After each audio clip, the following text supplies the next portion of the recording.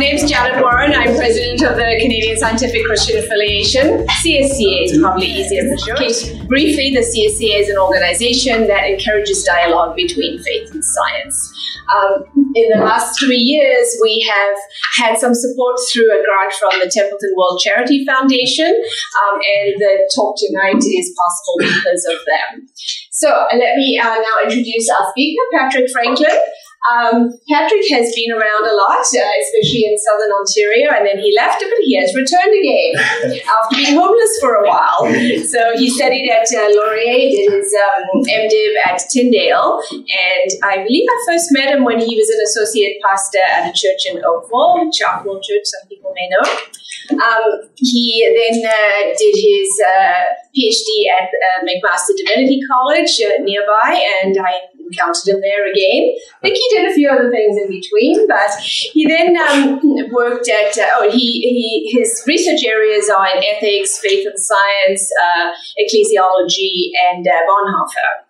And he published his thesis in a book form called Being Human, Being Church. Yes. He was out at Providence for about 6 years and has recently started as an associate professor at Tyndale Seminary in Toronto, but has just moved into a house in Kitchener after being homeless for a few months.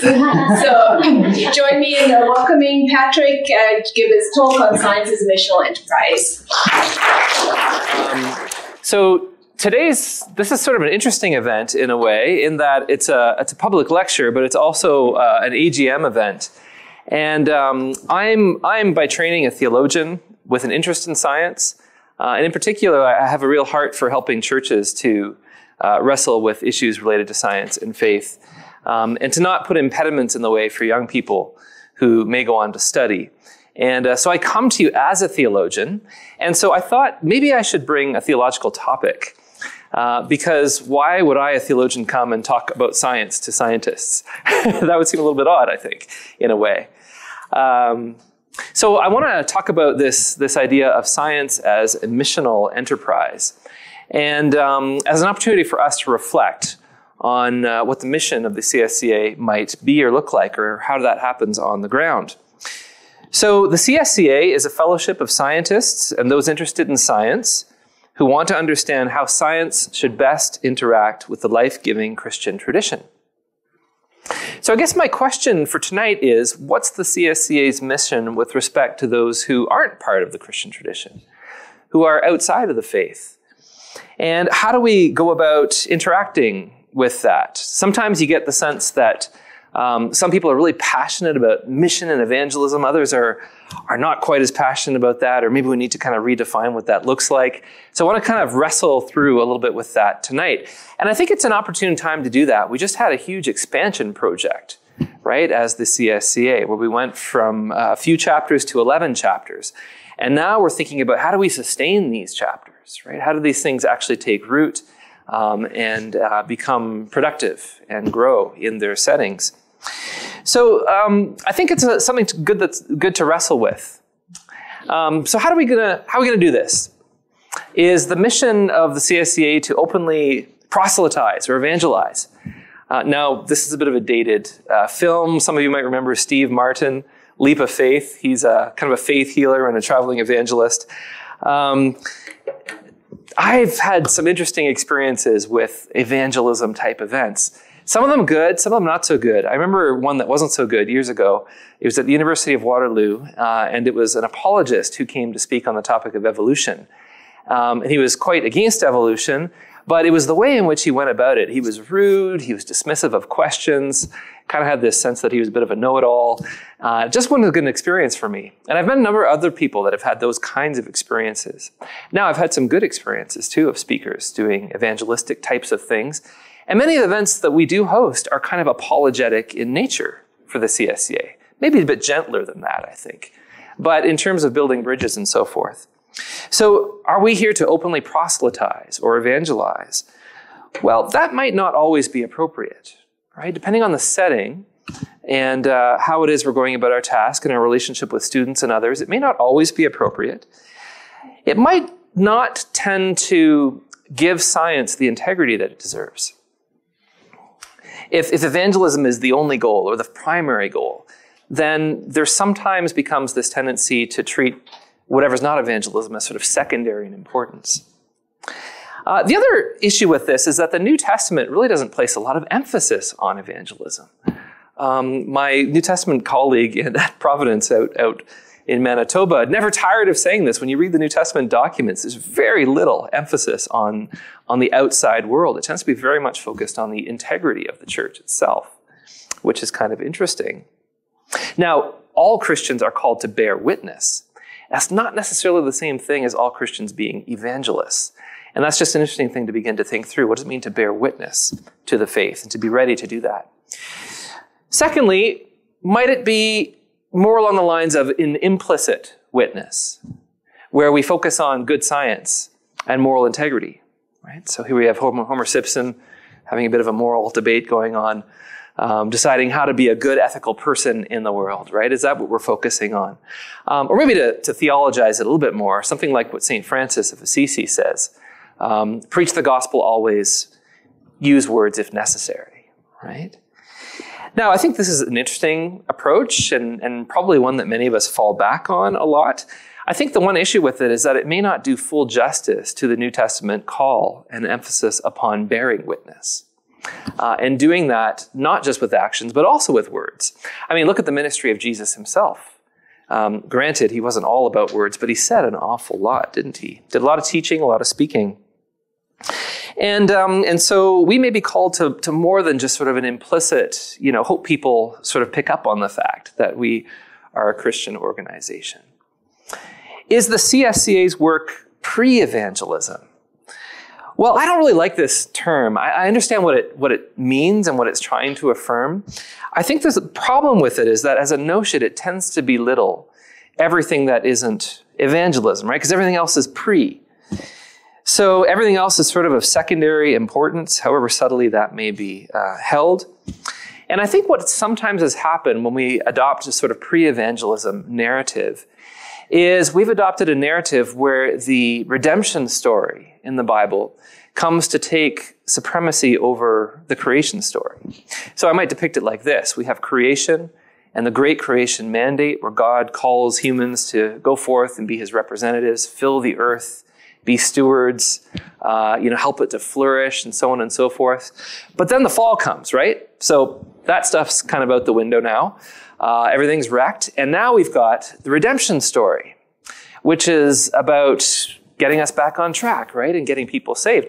And sometimes I think what happens, and maybe it's not on purpose, but what happens is that redemption story, which is a very real story, don't undermine the importance of that, comes to dominate and suppress and almost replace the creation story. So then we get caught in these kind of dichotomies where we say, well, should we feed people or should we preach? Well, let's do both, but the feeding is pre-evangelism, right? Or something like that. And so this can tend to create some false dichotomies where evangelism is the only real end and everything else is just a means to that end. Kind of that idea where, why rearrange deck chairs on the Titanic, right? The ship's going down, just focus on getting people in the lifeboats. And so I think some false dichotomies begin to arise. Should we focus on discipleship or evangelism? Spirituality or justice? The sacred world or the secular world? Church or vocation, right, in the world? And all these things kind of crop up. And we sometimes feel that we're not doing a good enough job as Christians because we always are doing this pre-stuff and never get to the actual good thing that is evangelism. Now, I want to argue for maybe a better way by talking a little bit about missional theology as a way of kind of transcending that dichotomy, a way of having a mission and pursuing God's true ends, but in a way that's a little more holistic, perhaps. I'm going to start with a quick video that talks about what missional is about. Missional theory arises in the domain of ecclesiology, or the study of the church. And so this is a video about the church, but I want to apply it kind of to our setting in the world of the university and science as well. So here we are. This is the missional church. Simple.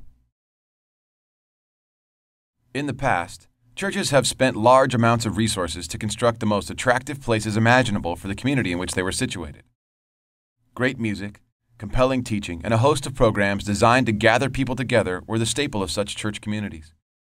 Anyone who wanted to come was welcome, and church members were encouraged to invite their friends and neighbors. Generally, people had a pleasant experience. The people who came and were cared for seemed relatively similar. Education, income, pastimes, race, struggles, and histories seemed to be almost identical. Eventually, someone asked the question, "What about all the people who aren't like us, but who live around us? Why aren't they here too?" In response, the church increased its marketing budget, direct mailing the community, taking out ads in local papers, buying radio time, releasing a fresh web page, and offering to host the world's greatest event. The church was determined to be the center of everything great that happened in the community. Church members began to rely on the church to do the work of conveying God's story in the world. If someone could be brought to an event, they could hear about Jesus from a professional teacher. Inviting people became synonymous with evangelism. The missional church, on the other hand, empowers its members to be the church in the community.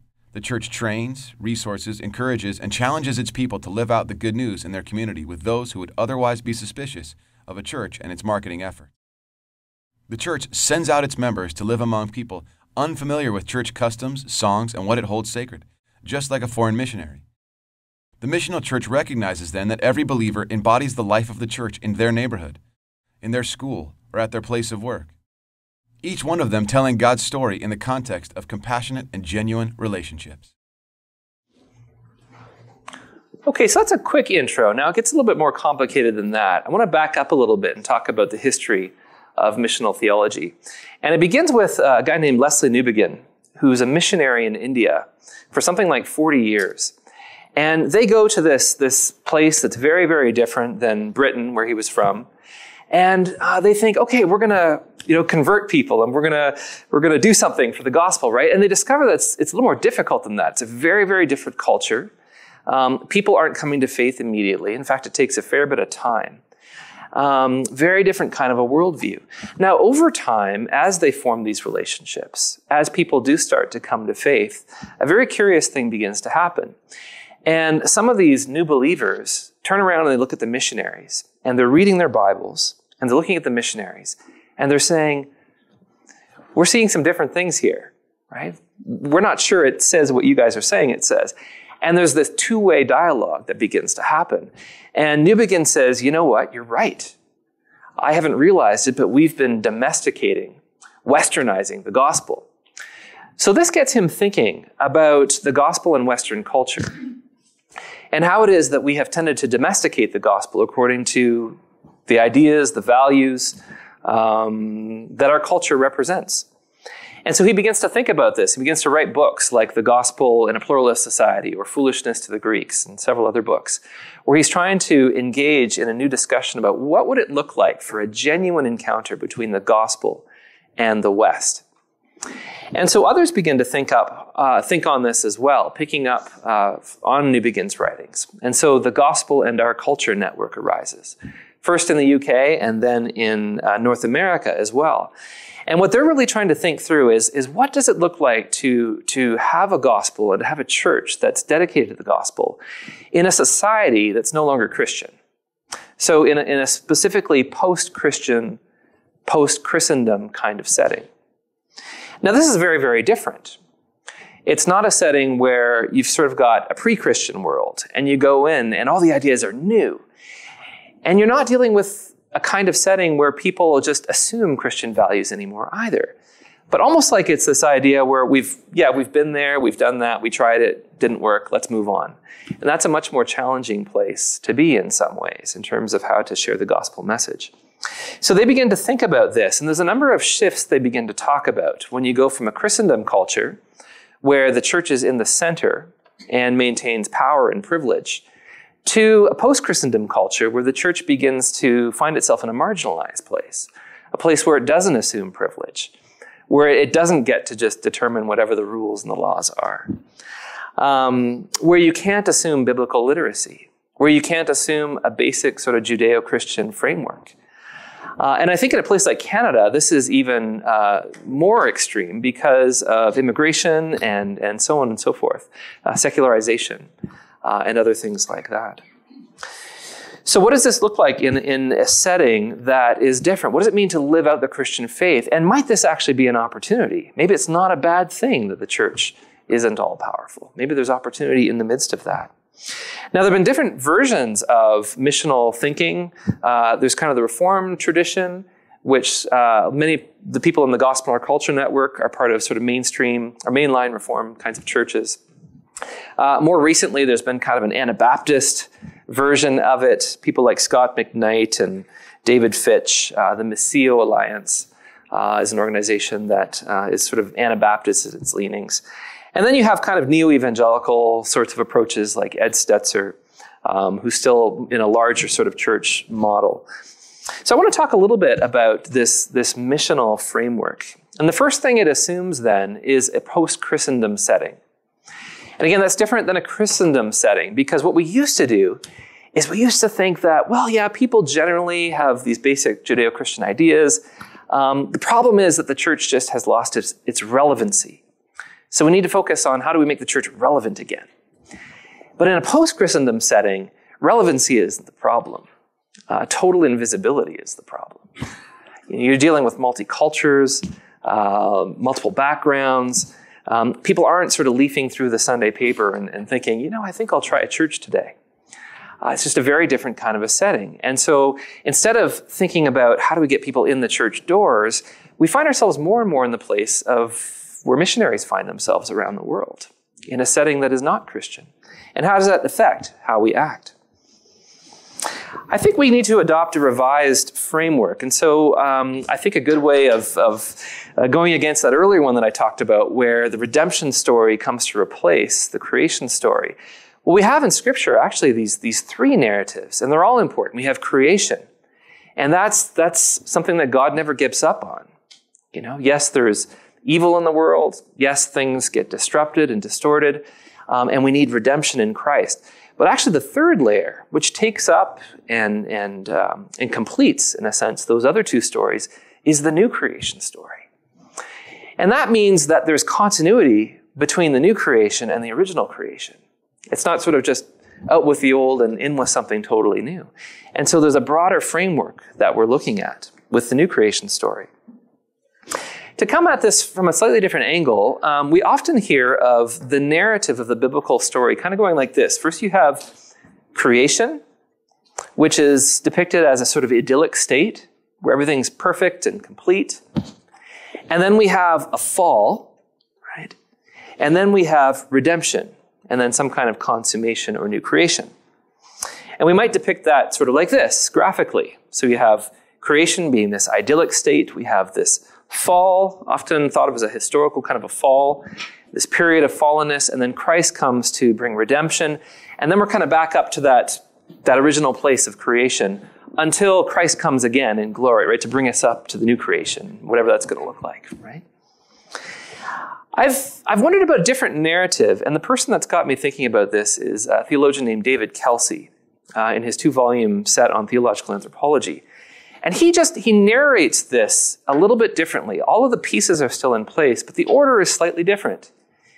He says that there are three things that God does. First, God acts to create everything that's not God. Okay? Secondly, God then acts to consummate and perfect and fulfill that which he's created. And then thirdly, when that gets off the rails, periodically or whenever, God acts to intervene, to reconcile, to redeem, to redirect, and to reorient creation back to its original trajectory. So instead of a sort of creation, fall, redemption narrative, what we have is a kind of state of fallenness, which is a detour from an original trajectory. So it might be depicted a little bit more like this, where we have creation, and there's always a telos, an endpoint, a goal to which God wants to move creation. And then in the midst of that, we have this distortion that takes place. And I like this because it can fit a more sort of evolutionary picture of how creation works and God's sort of intended destiny for things. So God creating in sort of two stages, in a sense. And it can also deal with either a historical fall or a more existential notion of fallenness. Either of those could fit in a model like this. And so The goal of redemption is not to replace or to get away from what was before, but to set us back on track to the trajectory that God had us with in the beginning. I think another important way of thinking about missional ecclesiology is to think that we have to understand, what does redemption look like in terms of bringing back to us to our full humanness, a state of human flourishing. And so in the book that I wrote called Being Human, Being Church, which Janet mentioned, that's something that I'm really thinking about. How does the church take part in the reorientation and redemption of our full humanness? So I think a missional view of the world has to take seriously three sets of kind of doctrinal concerns. First, the Trinity, and we're going to get into why that's important in a minute. Secondly, anthropology, theological anthropology. Because my sense is we keep messing around with our versions of doing church, swinging from this dichotomy to that one, or this polarity to that polarity, outward versus inward, spirituality versus justice, all those dichotomies I talked about, ultimately because we're lacking a thoroughgoing, holistic theological anthropology in which all these things hang together. And then missiology, the doctrine of what's God up to, what's his mission, and how does the church fit into that? How do we fit into that as members of the church, but not necessarily professional pastors or something? How does all that work?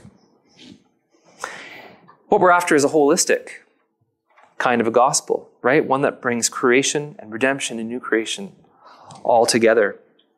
As an example of this, Leslie Newbigin, in his writing, talked about how it's interesting that, God could have arranged it in such a way that he went to every single person individually in order to draw them to faith.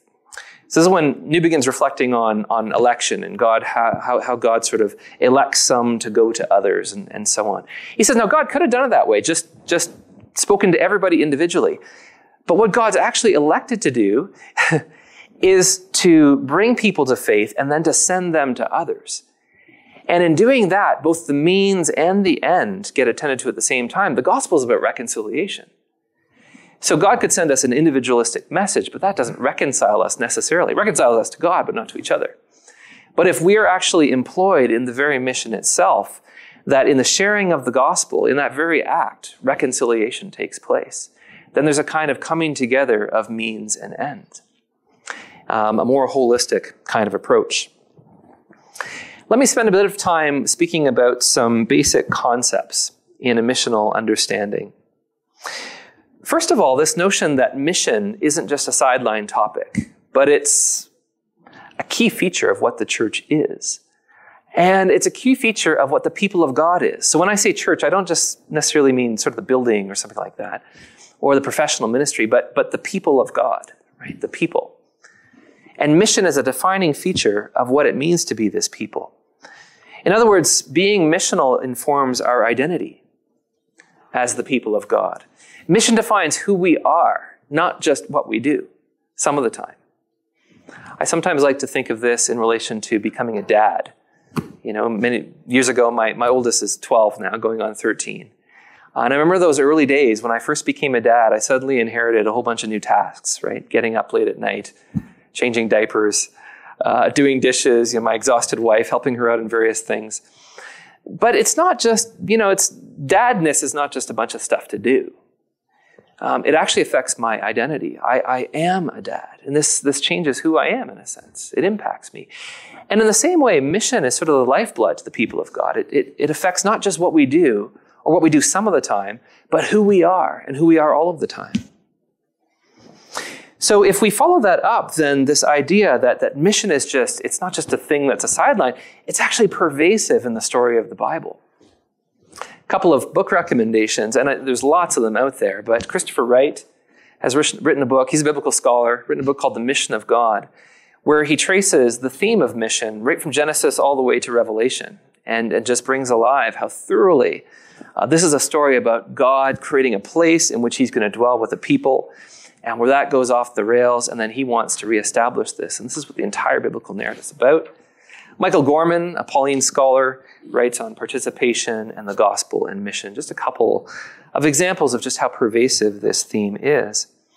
And so if that's true, then the identity that we receive as Christians is that we are missionaries.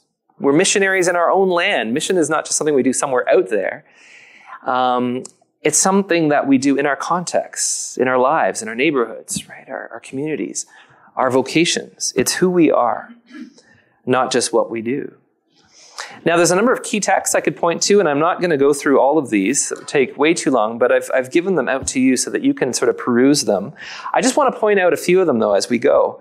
So this all begins with the calling of Abraham, Genesis 22, where God says to Abraham, "I will surely bless you and make your descendants as numerous as the stars in the sky and as the sand on the seashore. Your descendants will take possession of the cities of their enemies, and through your offspring, all nations of the earth will be blessed." Now that's a promise that gets repeated something like 5 times in Genesis alone, in slightly different versions.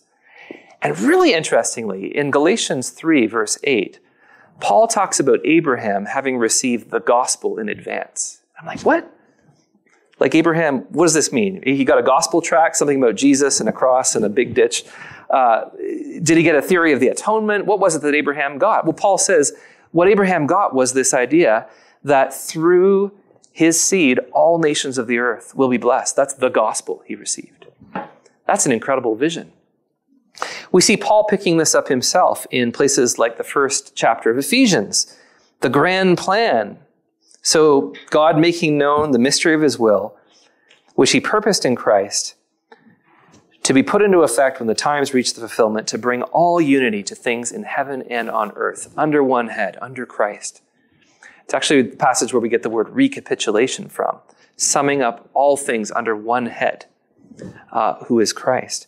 And then if you go to Ephesians chapter 2, Paul's got more of this grand vision. He says what God's up to in Ephesians 2 is he's taking this people, the Jews, and he's taking another people, the Gentiles, everybody else, and through Christ, he's making one new humanity. So that's kind of the big plan.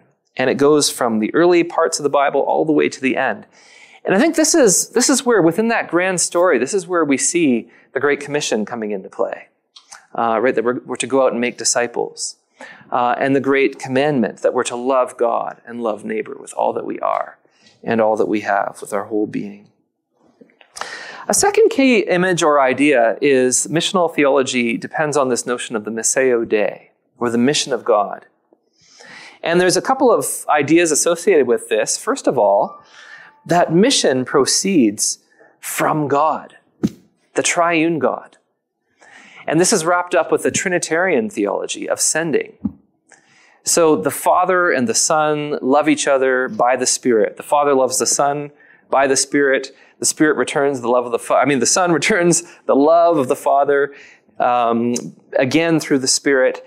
And then you get all of this interesting sending language. And so God is a God that sends. The Father sends the Son. And then the Father and the Son send the Spirit, or the Father sends the Son through the Spirit to the earth. And then Father, Son, and Spirit send the church on this mission to do their work. Now, it's not just that we're sort of sent to do what God can't do anymore, but we're now participating in something that God himself is up to.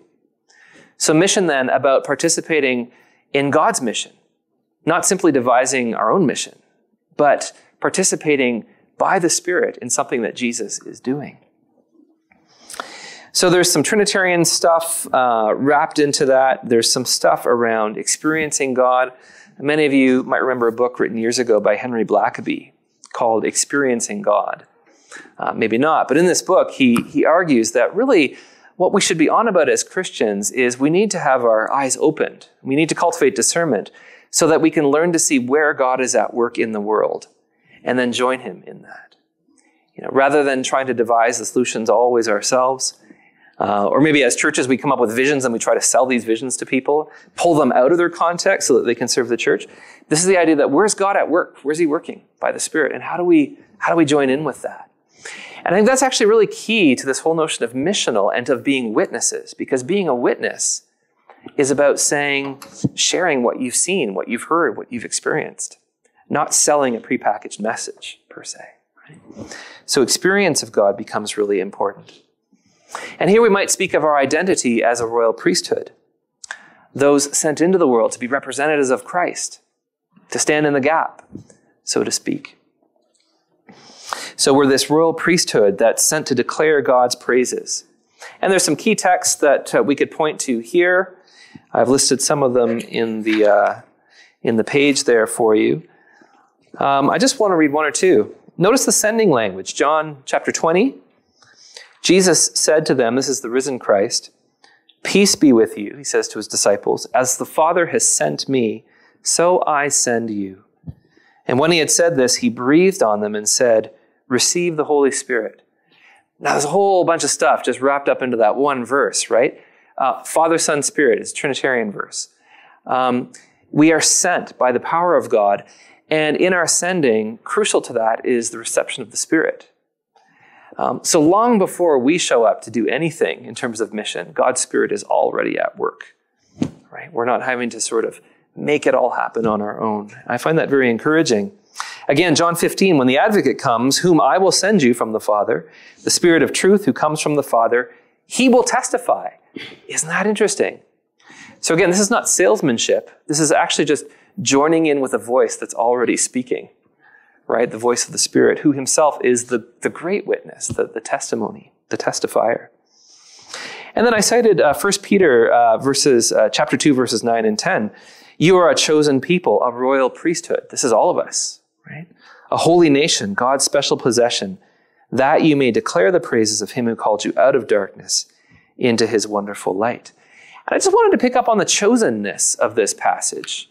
Not because I'm going to talk about predestination or anything like that, but just as a reminder that this is about what God is up to and us joining in with it, not us choosing a mission for ourselves. Thirdly, a missional theology is a kingdom-focused theology. It's not primarily about an institution, but about a people. And it's not about selling a product, right? It's about bearing witness to a kingdom. George Hunsberger, who's a missional writer, says that the church has got to stop thinking of itself as a vendor of religious goods and services. Fewer and fewer people are even interested in that, especially when it's just stuff that people already kind of have, and we're just sort of dressing up with Christian language and selling back to them again. Instead of that, the missional writers argue we're to be a sign and an instrument and a foretaste of the kingdom of God. So again, this is a kingdom-focused kind of a thing. And the identity that we pick up from this is that we become resident aliens, sort of colonies of the kingdom in the midst of the world. Some of the key texts I would point to would be especially texts in the Sermon on the Mount, where Jesus says that you are salt, you are light, you're a city set on the hill. Dietrich Bonhoeffer makes the interesting observation that Jesus doesn't tell them, you have the salt, right? Or you have the light, like it's your message or it's your preaching or it's something you are doing. But you yourselves are the salt. You yourselves are the light. You yourselves have become a city set on the hill because God is at work in your midst. Also, we could point to many of the kingdom parables, which some of them are really interesting, right? There's mystery in the kingdom. There's one where we worry so much about mission sometimes, and there's this one where, this farmer basically puts some seed out, and in the morning, bam, there's a field. It's like it happened automatically. And actually, the Greek word sounds a lot like automatically. So this idea, if we're being faithful, if we're seeking the kingdom on the stuff that's just integrity that matters to God, we become a sign and a foretaste of that which we are proclaiming. And that's something that can be a draw for people. Fourthly, there's a lot of discussion about being incarnational as opposed to being attractional. Part of this is getting against the kind of consumerist mentality that we've adopted as churches all too often, where we try to make church really exciting, and almost sometimes is a bit like a bait and switch. Like if we can just get people in the door, maybe at some point we can teach them to be disciples. But that point never seems to come. The church is less and less effective, and even those that we bring in aren't getting discipled. And so we wonder what kind of the point is. So instead of that idea, instead of sort of, me being the biggest circle, and then somehow I'm going to fit the church into my life, and then maybe the world if I get around to it someday, really, I see myself as just a small part of a much larger story. I am not the main actor of the show. I'm a supporting character at best. And yet there's great wonder in that because I'm drawn up into a story that's been going on for thousands of years. a project that God is doing, a trajectory where he wants to bring the world. Michael Frost and Alan Hirsch wrote a book called The Shaping of Things to Come, in which they're talking about missional theology. And they use this diagram, which I think is helpful, where they say we've got to think about this interaction between God and the church and the world. And if we begin here, if sort of God and the church gets emphasized without the world, we end up with a non-missional spirituality, a kind of navel-gazing, worship done in the abstract, a lot of Christian cliches thrown around, an irrelevant church expression, theology done in the abstract, just kind of rote doctrine that you're supposed to believe just because. If we locate it down here, where it's church and world, but sort of outside of an active sort of living faith and relationship with God, we get a technique-focused sort of religion. Moralism, legalism can creep in, or a strong seeker-oriented theology that's all about winning people, but why is it that we're winning people again? What's the trajectory we're on? Where are we going with this? And then if we have God in the world, we tend to have, prevenient grace, common grace being emphasized. But also we begin to not really be able to distinguish between Christianity and just pop spirituality sometimes. This kind of I can worship God anywhere sort of idea. And sometimes a pluralistic kind of theology. So they argue where we want to be is kind of in this kind of intersection, right? Where there's an incarnational engagement, where there's a missional discipleship, where God wants to do something first to us and only then through us. Not have us sort of empty shells that are selling something that isn't real to us.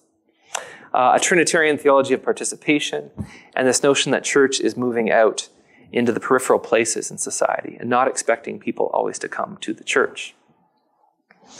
So the identity here is, I think, to identify as the body of Christ in a very real way. This is about authentic life together. Mission, then, is not a duty. It's actually an overflow of what God is doing in the Christian community. It's simply about being real. Actually being real in our relationships with one another, real about our faith, and sort of just living that kind of out loud.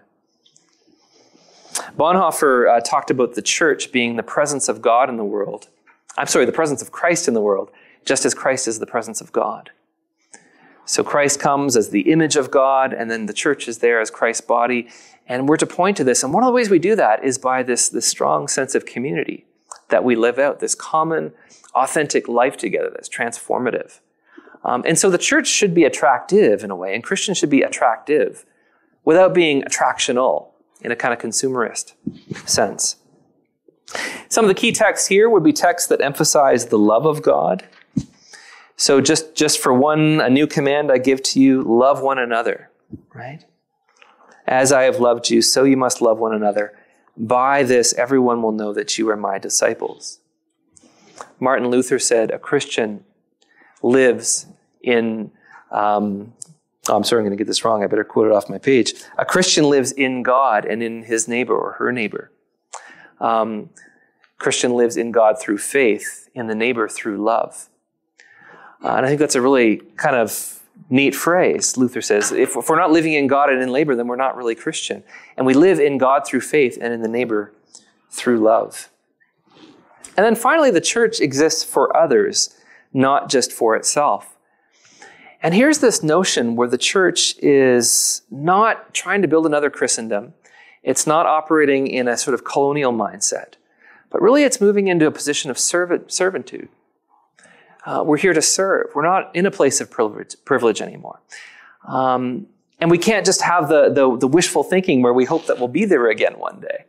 Arguably, that wasn't really the place the church has had in Canada for a long time now. But we're still called to be faithful to the mission. Our identity then becomes being ambassadors in this place, or servants living in exile. So one of the images that missional writers have picked up on is the image of Israel in exile. And so Israel is taken out of their land. They're brought off to captivity in Babylon. And they're still called to be the people of God in that setting and to be faithful, even though they have no control over how the laws of the land are going to work. They have no control over their influence in the world. And they're still called to be faithful there. I think one of the key texts for this one that's a great one is Jeremiah 29. You may have heard this read in this kind of a setting before. So this is a prophecy about what's going to happen as the Israelites are living in exile. And the instructions are interesting. Jeremiah says, "This is what the Lord Almighty, the God of Israel, says to all those I carried into exile from Jerusalem to Babylon. Settle down, it's going to be a while," he says. "Build houses, plant gardens, eat what they produce, marry and have sons and daughters. Find wives for your sons and give your daughters in marriage so that they too may have sons and daughters." So you're going to be here at least till you have grandkids, right? "Increase in number, do not decrease. Also, seek the peace and prosperity of the city to which I have carried you into exile. Pray to the Lord for it, because if it prospers, you will too prosper. Yes, this is what the Lord Almighty, the God of Israel, says.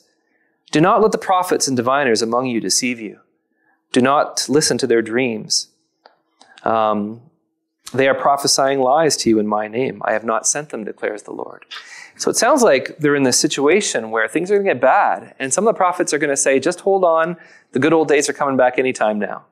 And Jeremiah says, no, they're not. This is going to be a while. And your calling here is not to be successful, so to speak. It's to be faithful and to bear witness and to bear that integrity of being the people of God. Okay, so now what does all of this mean? And I don't have a lot of time left, but I want to start to think about what does all of this mean for being scientists and those interested in science or those operating in a university context, for science as a missional enterprise. I think one of the positive ways forward is if mission is about identity, who we are, not just what we do, then really what this centers us on is practices, because it's practices that shape our character, shape who we are in the world. In other words, you become what you do. David Fitch writes in his book, Faithful Presence. Faithful presence names the reality that God is present in the world and that God uses a people faithful to God's presence to make God concrete and real amid the world's struggles and pain. But it doesn't just happen. We need practices that shape us to be a community of faithful presence. So what kinds of practices might ensue for us? Now, I'm not just going to quote the book, because this book's more about the church, and it doesn't all apply to all of us out in the world necessarily. But I want to pick up on a few things, and I think that there are some practices linked with each of these identity markers I've talked about. So if we are now missionaries living in a post-Christian setting, sort of like foreign missionaries in our own land, then we've got to really think through this framework, right? What does it mean? Without assuming it's just going to be like it was 50 years ago or whatever. What does it mean for the kingdom of God to take place or to become manifest in this place where I'm serving? Right? How do I begin to envision all things in light of Christ, including my job? Right? How do I live into my mission field? Gary Nelson, the president of Tyndale, wrote a book called Borderlands. And he distinguishes between what he calls mission projects and mission fields. And he says, it's mission field that makes you missional. So projects are important. Going to a soup kitchen, you're holding a lecture event. Those are all important. But the difference between a project and a mission field is a mission field brings you into daily contact and relationship with those that you're ministering to. So it's a long range kind of a vision. And it brings you into ongoing relationships with people. And so do we recognize that we have a mission field? Do we know that field? Do we love it? Let's get the sense sometimes that missionaries that go away, they begin to love the land, right? They begin to be able to name it and know it really deeply. Do we love our land, right? Do we love the place that we're serving? Do we love the people around us? And does that affect how we live? So the practice then is to really dig into our place, our locality, and also to dig into relationships, because that's where a lot of this begins to take place. Secondly, if our identity is to be a royal priesthood, then one of the things that passage in 1 Peter is doing in chapter 2 that calls us a royal priesthood is Peter is applying very sort of Jewish Israel language to Gentiles. And that's very, very curious. It's ethnic language that he's now applying to Gentiles. And one of the things he's doing to them is he's saying, you have a story. You've been grafted into this people, and your story goes back thousands of years. And so there's a sense in which if we're going to be missional, if we're going to have a mission field, we need to have a sense of the story, where we've come from, where we're going. So are we immersed in the narrative? How does that narrative challenge the narratives of our world? This is where we have a chance to be holy in our setting, to pursue light. I think in the ASA meeting that we had in the summer down in Boston, one of the really memorable lectures was Francis Collins' lecture. For those of you who are there, you'll know what I'm talking about. But I think one of the things that inspired me most about Collins' lecture, I mean, yes, he's a genius, unless his knowledge is unbelievably ridiculous, right? But actually what grabbed me was his sense of optimism and hope. The sense that he really cares about what he's doing, that he loves the people he's interacting with. And also his call that, we got to be in these places, because if Christians aren't there, there's going to be a moral vacuum in some of these places. So we can do real good in all these places, genetics and, healthcare and so on and so forth. Just a really inspiring kind of a message. Thirdly, this identity of being resident aliens or kingdom colonies. We can engage in countercultural acts. So there is a way in which, as Christians, we are going into a setting. There's also a way in which we're called to be different. Alan Planiga, some years ago, wrote an essay for young new philosophers. And you can Google it. It's fantastic, and I find it speaks to me even in other fields. One of the things he said is, don't just always assume the predominant sort of theories in your field. Don't be afraid to challenge things, to be a little bit different in your setting. Another good example of this is the sociologist Christian Smith. Well-respected, trained at Harvard, teaches at Notre Dame. And he's been engaged in a project over the last, decade or so, of really challenging his own field and discipline to make sure it attends to ontological questions. Because when sociologists want to go on to make ethical claims, and they really want to do that, it's hard to do that if you've got no ontology, if you have no sense of what a human person is, or what purpose a human person might have, sense of telos. So he's been really pushing back in that domain, and he's got the credentials to do it. So sometimes we have to be countercultural and think about ways that we can do that in our own setting. So how does the gospel make us different in our setting? If we're the body of Christ, how are we living out life together in our midst? When I think back to my university days and what really had an impact on me in terms of my Christian faith, it was the InterVarsity group. And it wasn't necessarily a message I heard. And I remember other students coming from all kinds of domains. I remember this computer scientist guy who was just really bright and had all these questions. In the end, for him, it wasn't an intellectual thing, though. It was encountering the genuineness of Christian community that had a lasting impact on him. And I think this may be one of the primary places that we could be challenged as the CSCA, especially to make our new chapters flourish. How do we cultivate genuine Christian community and life together? Because again, people aren't just scientists, they're human beings, right? Or they're not just students, they're human beings, and they need a place to belong, a place to share, a place to interact. And that takes all types. Some of us will be gatherers. We're the kind of people that like to invite others to community. Others are good hosts, right? And some just like doing tasks. I remember we were part of a church plant out in Manitoba. I think one of the most memorable days was when we had a cord of wood and we all were just chopping wood together. And just the relationships began to form. So there might be even things that we do together that aren't even about science at all, but actually do the work of bringing us into relationship where these deeper conversations can take place.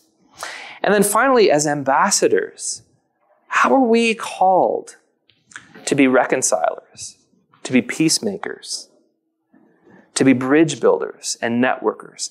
How are we called to lift others up and make them shine? That can be a really countercultural thing to do, right, in an academic setting. It's not about me, it's about helping others to shine, helping bring them up, right? That's something I think that we can do. I've got a good friend who's served another number of companies as a CEO. And typically what he does is he goes into a company that's been struggling, turns it around, makes it profitable, and then kind of moves on and goes somewhere else. And one of the key things he does, and yes, he's an engineer and he's got an MBA and he's got all this business smarts, but actually what he finds himself doing most of the time is helping people reconcile, helping deal with toxic environments. And he really sees his mission as a business person not to seek profit, but to be a reconciler and a peacemaker as a CEO. I just find that really inspiring. Okay, I'm going to close there now. I don't have all the answers in terms of what this looks like for us, but I'm hoping to stimulate conversation. What does this look like for you in your setting? Can our managed nations begin to expand a little bit? If you're interested in some of the details behind this theology, there are some of the things that I've published on this topic. If you want a quick access point, you can go there. But questions and response, I think we have a little bit of time for that. Thank you very much, Patrick. That was inspiring and challenging, but not in any decon sort of manner. So, questions?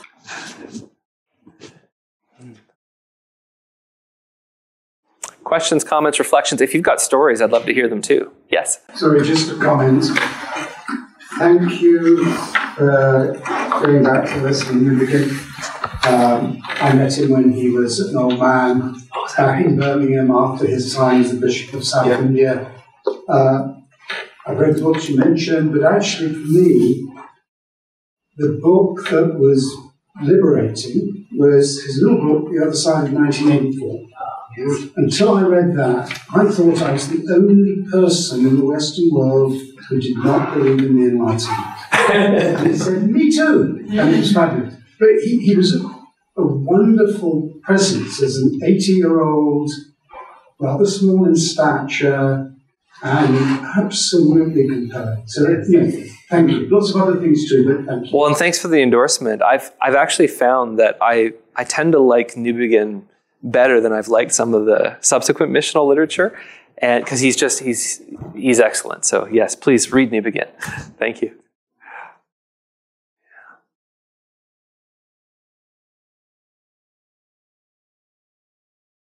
Yes, Mark. Yeah, thank you. I found that very very helpful and stimulating. One question I have is, when you bring a missional sense to science, does that change, do you think at all, your epistemology of science? Are you any different in the way that you are, the quickness with which you might believe a theory? You know about Michael Polanyi's personal knowledge, does your point on whether you throw in with the scientific community on a theory or not change at all? Or how do you think about that? That's a good question. I think I'd go back to the reframing of the narrative and how it's helpful there, in that it helps us to see the integrity of creation itself, and how so because sometimes when we go that pre-evangelism route, sometimes science really just becomes a sort of platform in which to do evangelism, and in worst case scenarios, it's sort of an object lesson, right? And sometimes, without naming names or groups, sometimes that's an explicit method, right? We already know what the truth is, and science is just sort of corroborating evidence for what we already know from the Bible. But I think what this narrative tells us is that actually there's this integrity to creation itself. And yes, it's fallen, so we can't there is the is-ought problem, right? We can't just read nature and think, another great Les Newbegin quote, right? Nature has a charming smile, but her teeth are terrible. So we can't just look at nature and just extrapolate an ethics from that. But God is redeeming, and He's active, and there's a new creation coming. So that's where I'd go. I think it doesn't directly talk about this, because it's not really directly in the faith and science conversation. It's more about a church conversation. But I think in reframing what mission's about, to see that grand scape. So our doctrine of the church doesn't start with the New Testament. It goes all the way back to the beginning. It's creation itself, right? And then all the way forward to the new creation. That helps me with the epistemology. Yeah. Yes? I'm not sure if I was formulating the question. I was struck in your presentation about that we live in this post-Christian world, and that from the perspective of people who've been in the academy, and particularly in science, we were sort of like leading indicators of this. People, it became very cool to be atheists a lot earlier in that community than it was in the broader society. Do you think that we possibly have then maybe learned a little bit more than the church at large because of that, or that maybe we have not lived up to what we might have, and the things there's any sociological learnings of that, like support from our local churches, or sometimes that was difficult to. Yeah, I'm not really sure how to answer that. It could be really different in different places. I think you're well aware, is what you're saying, of that post-Christendom kind of setting, and arguably in a lot of the other disciplines, that's more pronounced now, like probably in the humanities and social sciences. So like an English lit department or something, things are very pronounced there too. But I think that's an interesting conversation we need to have. And I wonder sometimes if the trouble people run into is this is what they're facing, and if the only way we engage people in Christian communities is by trying to get them to church, where do we get active in that? How does that work? So, yeah, I think ongoing conversation around that and ideas about what that's led to, insights, that'd be great. Yeah, I don't want to speak for people, but that wouldn't surprise me. Yes? Can I come back a little bit more to what you were saying? Sure. I think, in my experience, the most challenging is being a community, because pretty much I'm the only Christian in my department, and most of my job precludes lots of other interactions. So that's a real challenge, and I'm waiting to hear someone else's wisdom on that, because I haven't got it. What I find is open, and I think it's what you're saying, is I'm very blatant about what I do and what I say about my attitude, let's say, to graduate students, which is a big part of my job. My job is to build them up and, like a bird, set them loose to fly. Yeah. And the impression I get is that does make a difference. The one young lady was just telling me how she's really happy. Fabulous. So I was just basically then saying my philosophy is I want people to be happy because then they're going to be more creative. If I whip them and bully them, they may work harder, but they won't be creative. Yes. Yeah. And those opportunities are there. Yeah. I didn't preach the gospel. Yeah. But participating in God's mission on that level, that forms who you are as a person and how you engage. Yeah, absolutely. And who knows, at times it could raise an opportunity. Somebody may say, why on earth are you like this? Yeah. Mm-hmm. And the thing I like about the missional switch with the framework is, I don't want to say it doesn't matter, because it matters, but in another way, because you're pursuing that ultimate end, which is their flourishing under God, whether they know what the source of that is or not, you're still pursuing that end, right? And so it's not like a lesser thing. Mm-hmm. Yeah.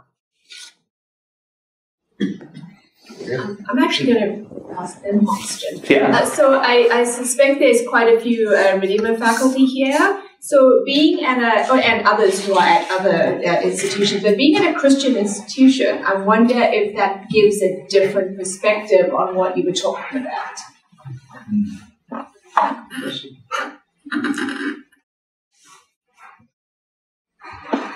Because you don't have to really work too hard at the community because you're in it. I might be wrong, but I'm just curious. Yeah, that's what came to my mind. It's a lot easier to have a sense of community here, for sure. We're one faculty in the department. We have a common mission and vision. It's great. The downside is we're a little bubble-ish, right? So But not entirely. I mean, we're doing research with colleagues, with our students are interacting in other places, but that's the slight tendency to be. But they leave here and they don't stay in the bubble. Yeah. They're being formed and shaped in the community. So it's a context in which your personal faith and faith amongst faculty can thrive and be strengthened. But maybe also what then is the missional purpose of Redeemer or of the institution in a broader sense, like how not just individually in settings, but as an institution, is there a sense in which being salt and light, being transformative, has a little added expression by being very intentional as being a Christian university? So it has a whole different purpose than simply adapting, accommodating, surviving in a hostile secular environment where you're trying to thrive in a Christian environment and take that back into the secular world.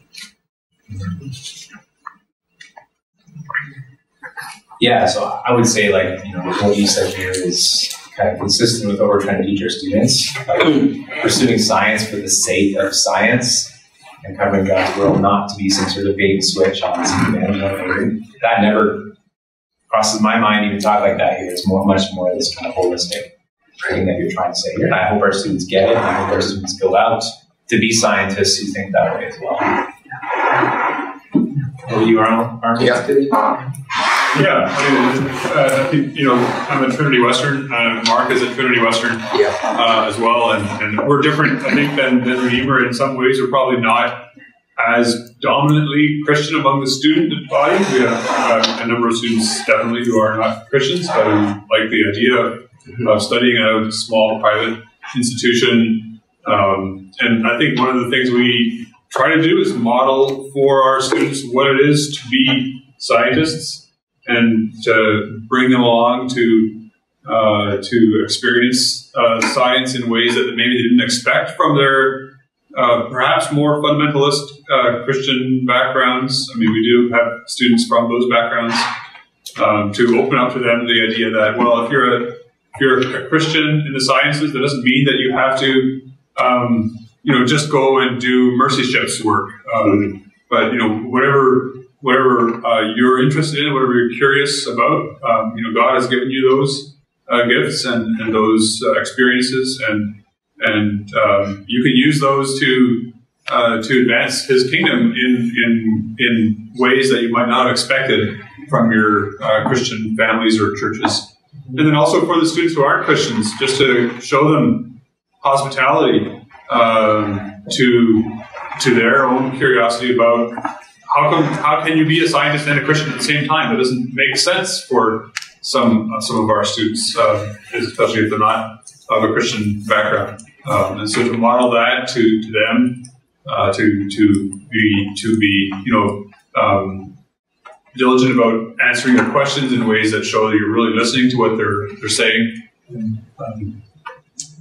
So we have a course that our fourth-year science students take. It's Christian worldview in the natural sciences, and Mark has helped teach that course in the past as well.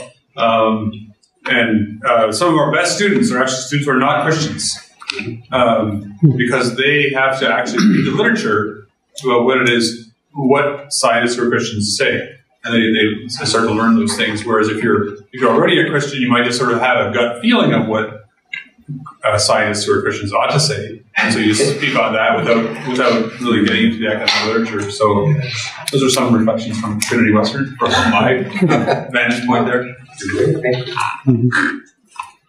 Patrick, what has been, if you don't mind me asking, your experience having graduated from Tyndale, but then having taught at Providence for 6 years and then back at Tyndale in the middle of, well, not quite in the middle of Toronto, but certainly in the heart of the GTA, in terms of this, what we are discussing here about context and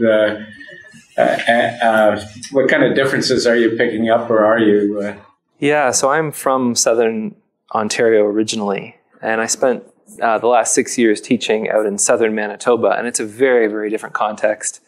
I was just telling somebody earlier today that one of my memories out there was I spoke at an event maybe 2 years ago, and it was in Morden at the Discover Fossil Center in Morden.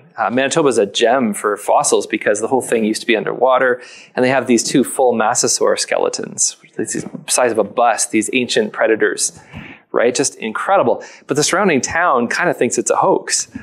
And so I gave a lecture. It was just a basic faith and science kind of a lecture, and the entire Q&A was on evolution and origins, even though I didn't bring it up at all.